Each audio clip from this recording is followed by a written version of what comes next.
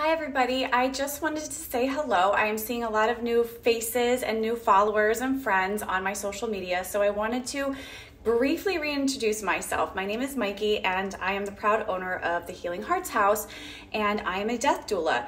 And I'm asked quite often, what does that mean? So in the simplest way that I can explain it, just like my sisters in the midwife community that are birthing doulas, I am an end-of-life care doula. So it's my job to help the soul labor out of life. Just like my sisters help souls labor into the world, it is my job to help the soul transition out of this world. And it is my job to do that with as much ease and care and comfort as possible. And I do that through Reiki and mindfulness practice and discussing the hard things like planning for our funeral services, whether that be a green burial or cremation, or getting our advanced care directives and living wills in order. So that's just a brief description of what I do and who I am.